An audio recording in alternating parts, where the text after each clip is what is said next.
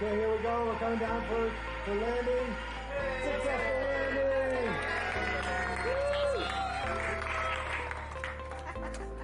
Thank you very much, folks. We'll be doing these demos on the hour, so come back. And yeah, feel free to come ask us everything you want to know about engineering. How long can it fly? Not much longer than that.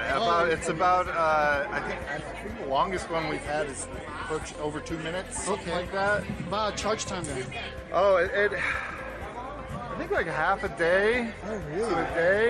Yeah, I mean we're talking solar here, and we've got a solar panel that's now getting more caked with dust. Yeah. And Mars is not really that solar friendly anyways, right? So, but actually most of the power goes towards just keeping it heated.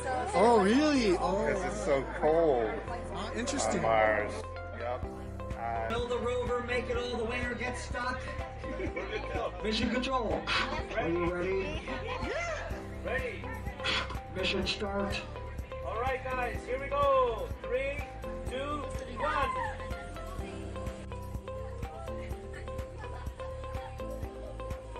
We're heading over the Mama Mountains.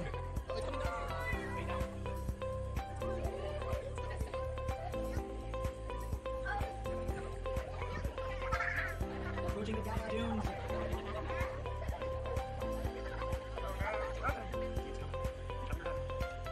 Approaching the Children's Canyon.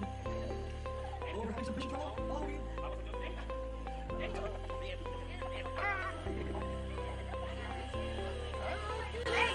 Another plateau of Data Dunes. The rover is sending its data back to the satellite. The satellite is transmitting it to JPL. Mission scientists are reviewing the data. They're publishing it in peer-reviewed journals. Very light. I thought it was gonna be A little extra there. How about that? Yeah, nice massage. That hurt. Oh yeah, there you go. That was good. We're contacting Mission Control. Mission Control, what is mission status? All right, success, everybody. Mission success. Thank you, Martian Landscape.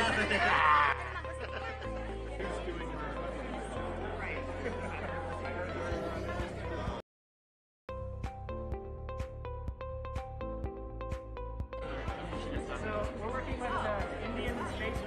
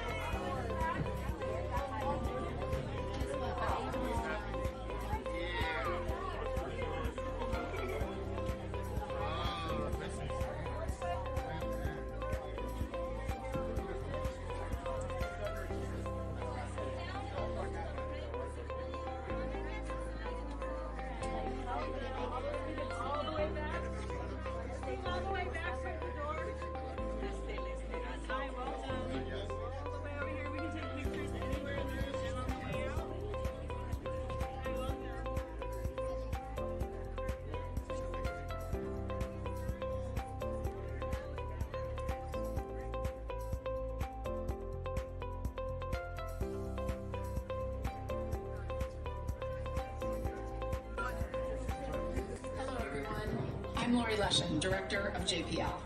I'd like to welcome you to the center of the universe here at NASA's Jet Propulsion Laboratory.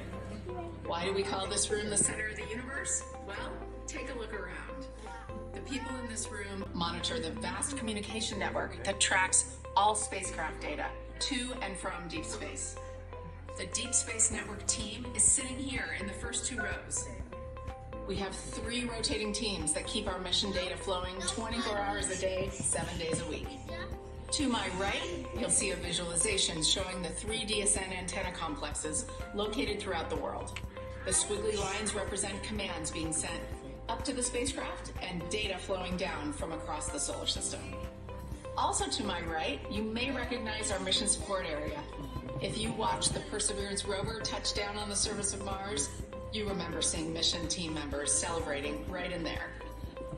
For over 50 years, we've been exploring our solar system with spacecraft like Cassini, that gave us a glimpse of Saturn's mesmerizing rings and multiple moons, to the twin Voyagers that have reached the very edge of our solar system and continue to send back science data as they venture into interstellar space.